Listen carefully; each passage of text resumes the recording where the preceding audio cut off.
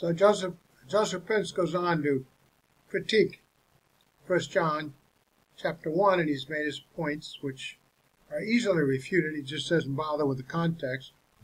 It is only in chapter 2 of John's first epistle that you see the phrase, "my little children," for the first time, intimating that from that chapter on, the Apostle John was addressing believers. No, that's not necessarily true. Chapter headings are artificial and may not indicate a change of audience or readership. As a matter of fact, there is no change of readership evident in the context as previously stipulated above. In the context of the first chapter, chapter 1, cannot apply to unbelievers or Gnostics because having fellowship with the apostles, God, and Jesus Christ is not an option until one becomes a believer. So unbelievers and Gnostics are not in view in chapter 1 at all. Secondly, the phrase, "my little children," is not out of place at all. It is obvious who chapter 1 of 1 John is addressing, believers only. And the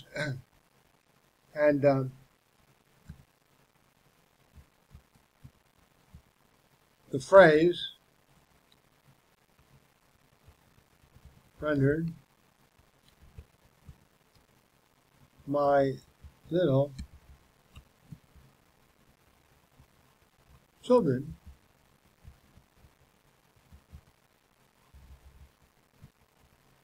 is well placed there, affirming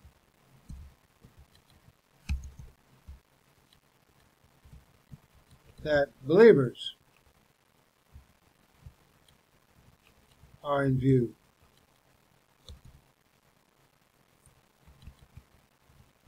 In chapter 1 and ongoing.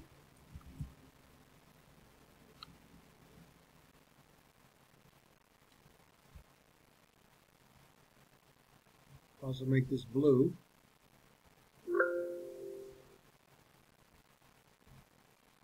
No, he's just talking, and then he says, an endearment.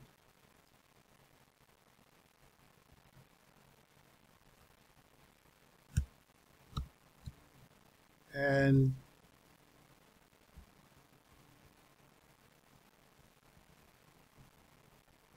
so in the phrase rendered, "my little children," is well placed, an endearment describing to whom the first chapter is written to, believers, affirming that believers are in view in chapter 1 and ongoing. Joseph Prince goes on to say, the Gnostics also believed that they had no sin. So the Apostle John was telling them that if they would acknowledge and confess their sins, God would forgive them and cleanse them from all unrighteousness.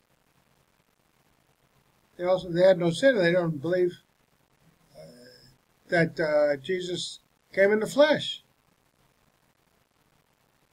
Well, in any case, Bible Study Manual's comments, since the Gnostics believed that they had no sin, why would John address 1 John chapter 1 to them? They are not interested in being told they are accountable to God, or anyone for that matter, for sinful behavior. It is obvious that chapter 1 is addressed to believers, not Gnostics. Furthermore, believers are not perfect in this temporal life.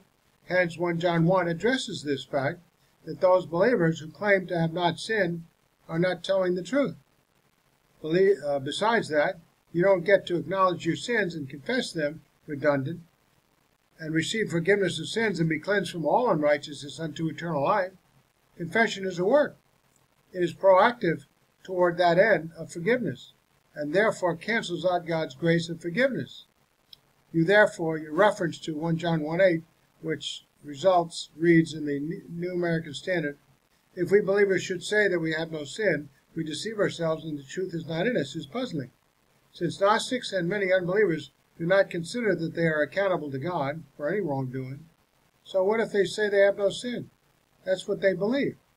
And since they are not believers in Christ for salvation unto eternal life, they don't even think he came in the flesh, confession will accomplish nothing in the way of forgiveness of sins that they don't believe they have any to confess in the first place. This is nonsensical. So, Joseph Prince goes on to say the early Christians did not have the book of 1 John, for some 50 years. So they're getting right with God could not have been through the confession of sins. My answer, why not? Temporal forgiveness of sins through confession has been available for hundreds of years before the first century. Besides that, believers verbally conveyed the doctrines of the New Testament Bible from the beginning, when the church age began, which included forgiveness of temporal sins unto fellowship with God in a number of places, including 1 John, of course, and eternal sins unto eternal life, authenticating their oral teaching via miracles. You didn't have to have the thing in writing. A lot of people knew Jesus. Those who knew Jesus told the story of Jesus to others, authenticated it with their sign and wonder gifts. So let's look at the Old Testament period as well. Confess in the Old Testament. We just read this a short while ago. He's got to make this statement. I acknowledge my sin to thee. My iniquity did not hide. I said, I will confess my transgressions to the Lord, and thou didst forgive the guilt of my sin. So he was in jeopardy of losing his salvation, David was. As for fellowship,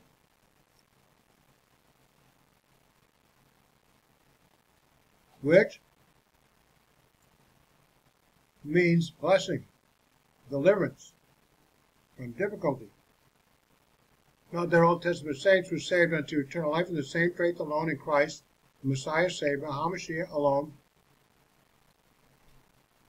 in the same way, except that they look forward to the time of the cross, whereas church-age believers look back in time.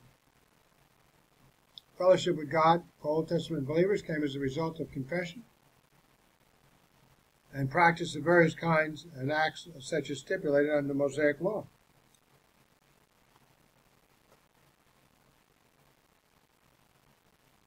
Take a look at Leviticus 5:5-6. When anyone is guilty in any of these ways, he must confess in what he has sinned. And, as the penalty for the sin he has committed, he must bring to the Lord a female lamb or goat from the flock as a sin offering, and the priest shall make atonement for him as for sin. I don't think that Joseph Prince thought that the Old Testament was his strong suit.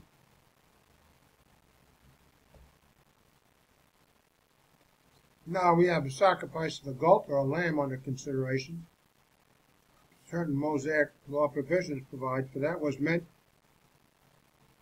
to be a picture of an individual's acknowledgement to God of certain sins committed, which then results in God's forgiveness of those sins, not restoration of eternal life.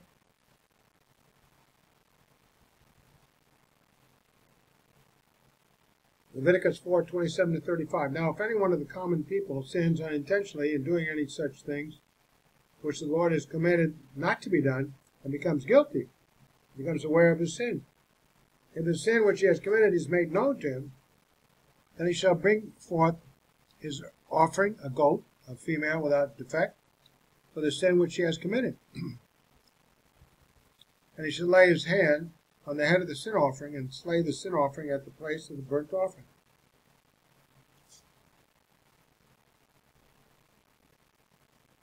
Verse 30, and the priest shall take some of its blood with his finger, put it on the horns of the altar of burnt offering, and all the rest of its blood he shall pour out at the base of the altar.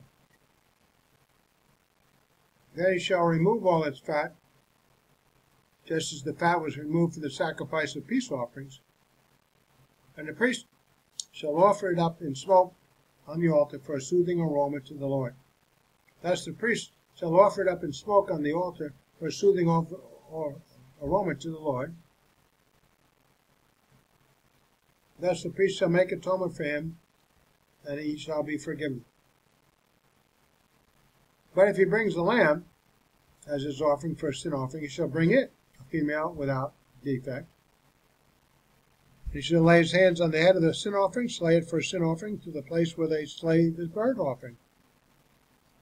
And the priest is to take some of the blood of the sin offering with his finger, put it on the horns of the altar of burnt offering, and all the rest of its blood he shall pour out at the base of the altar. Then he shall remove all its fat, just as the fat of the lamb is removed from the sacrifice of the peace offerings. And the priest shall offer them up in smoke on the altar, on the offerings by fire to the Lord. Thus the priest shall make atonement for him in regard to a sin which he has committed, became aware of, and he shall be forgiven. I don't know why we didn't continue that, except the ASPCA would be after you start killing animals at some altar in your backyard. Then you could have a turkey, you could have a lamb stew. Proverbs 28:13, he who conceals his transgressions will not prosper, but he who confesses and forsakes them will find confession. I think I said, but he who confesses and forsakes them will find compassion. Okay, Joseph Prince goes on to say, Apostle Paul, who wrote 2/3 of the epistles to the churches, never once taught on confession of sins. In fact, in his letter to the Corinthian Christians, many of whom were committing sins like visiting temple prostitutes, he didn't tell them to go and confess their sins to get right with God. Rather, he reminded them who they were in Christ. Isn't that the same thing? Know ye not that ye are the temple of God, and that the Spirit of God dwelleth in you? Have shame. Our being right with God is not based on the imperfect confession of sins by imperfect man. Yeah, but God perfects it. But on the riches of God's grace and the perfect sacrifice of his Son. Yes, that's true. But whenever you ask man to pray, confess sins, it's going to be imperfect. God in his grace will perfect it. Give you full credit.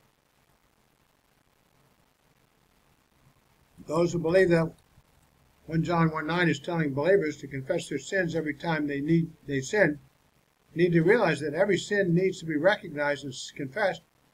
Otherwise, based on that verse, one is still unrighteous. So he goes on to say, you cannot pick and choose what to confess, or confess only the sins you remember. That's all God asks. Homilegesis. If we say the same thing that God has repeated to you back to him, that's confession. And it's not humanly possible to confess every sin in thought, word, and deed. You don't have to. You went ballistic with that verse and misinterpreted it. The word confess in 1 John 1:9 is the Greek word homologoeo, which means to say the same thing as, to agree with. To confess our sins, therefore, is to say the same things about our sins as God does. So what's the problem? That it is sin, and that our sins have been forgiven and washed away by the blood of Jesus Christ. Revelation 1:5, 1 John 1:7. And then he says, purify you from all unrighteousness, the end of 1 John 1:9. So when you have sinned and realize you have sinned, true confession is agreeing with God's word and expressing our gratefulness, your gratefulness to him for the reality of your forgiveness in Christ. Now here's what I say in the blue font. Expressing our gratefulness to him, God, for the reality of our forgiveness in Christ is not in this verse. Stop adding to Scripture. This verse says, confess, and we are forgiven of those sins we confess, and also purified from all unrighteousness, relative to what sins we believers are committing for the moment. It equals all of the sins that are temporal. Eternal life is not in view.